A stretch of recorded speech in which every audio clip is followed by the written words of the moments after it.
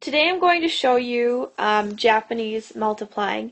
It is a nice and easy visual way to multiply large numbers, and a background is needed in place value to do this as well.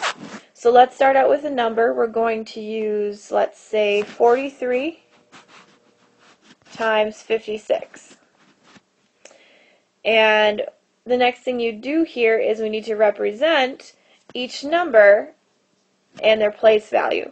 So over here you see I have 43. I'm going to represent it with 40 and 3.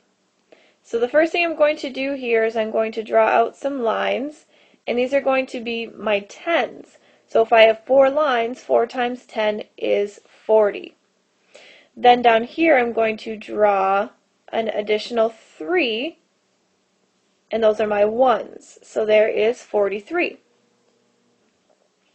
Next I'm going to draw out the 56. I'm going to do this vertically now and have them intersect at, the lines are going to come all the way through the red ones. So I'll start up here. There's 10, 20, 30, 40, and 50, and then 3.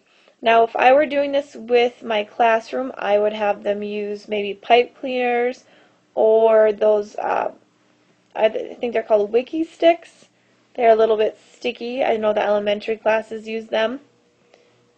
4, 5, and 6. Now the important thing to remember is all lines must cross when you're going through, both the top and the bottom, and then the left and the right side. So here's my 6, 450 plus 6.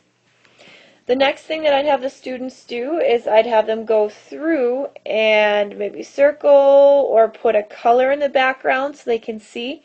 The bottom right hand corner is always going to be your ones place value. Your next place value over, which I'm highlighting in orange, is going to be the next place value, which is tens.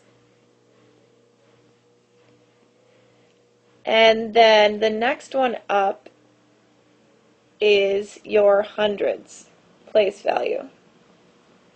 Now you notice that they go in a diagonal here. If I had a larger number, which we can always show an example of, anything that is in the same diagonal pattern would be the same place value. So these are all tens here in orange. And then all we're going to do here is add them up. So let's take a look at the purple here.